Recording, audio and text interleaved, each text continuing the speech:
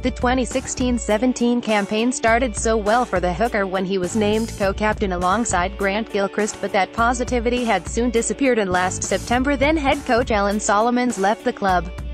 And things were not much better by the time Edinburgh took on Glasgow on Boxing Day, the visitors coming out on top 25-12 to deepen the gloom in the capital. However, fast forward to this week and there is a buzz of anticipation amongst the Edinburgh squad as they prepare to host their unbeaten rivals in the Guinness Pro 14, 8 wins out of 9 in all competitions, 146 points in December already in 3 games, and a clear game plan under the leadership of Bullish head coach Richard Cockerill have also left black and red supporters quietly confident ahead of the first all-Scottish clash of 3 this term. Compared to last December, it feels like a new club. It is like night and day, said McInally, who signed a new deal last month. Everyone is working harder and the standards are higher.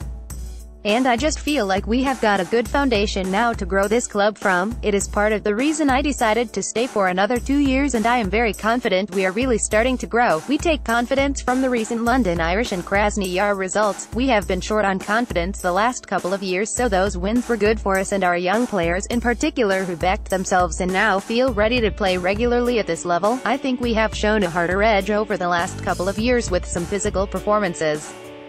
Perhaps do need to be more devilish, and the top teams in the Pro 14 league are a bit more bullyish at times, and that is where we need to get to. However, where we are this year compared to where we were at this time last year is great, and we can certainly get better, as well as an upturn in fortunes for Edinburgh.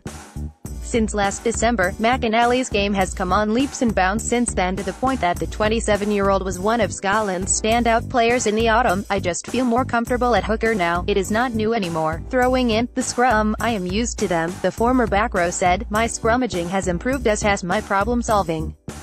When there was a problem in the scrum in the early years, he switched to hooker from back row in 2013. I wasn't sure what was going on. I would just know that we were going backwards and my face was getting dragged in the mud. Now Richard Cockerill has helped a lot with that in terms of working with my 2 props to change things, so the problem solving is better. I was always told that it would take time, but looking back I now know I needed all the experiences I have had at hooker, good and bad, to get me where I am. When big derby matches come along, we always talk about battles within the battle, and certainly it will be fascinating to see McInally go up against Glasgow's Fraser Brown, the man desperate to get his Scotland jersey back come the Six Nations. Fraser is a brilliant player, but look, I try not to get caught up too much in individual battles. You are desperate to go out there and be better than your opposite man no matter who it is, said McInally. At training this week it has been more about getting the detail right. In these big derby games the emotion just comes. I have respect for him. He only came back last week for Glasgow, so he will be raring to go. He always led well from the front when they played together for the Scotland under-20s,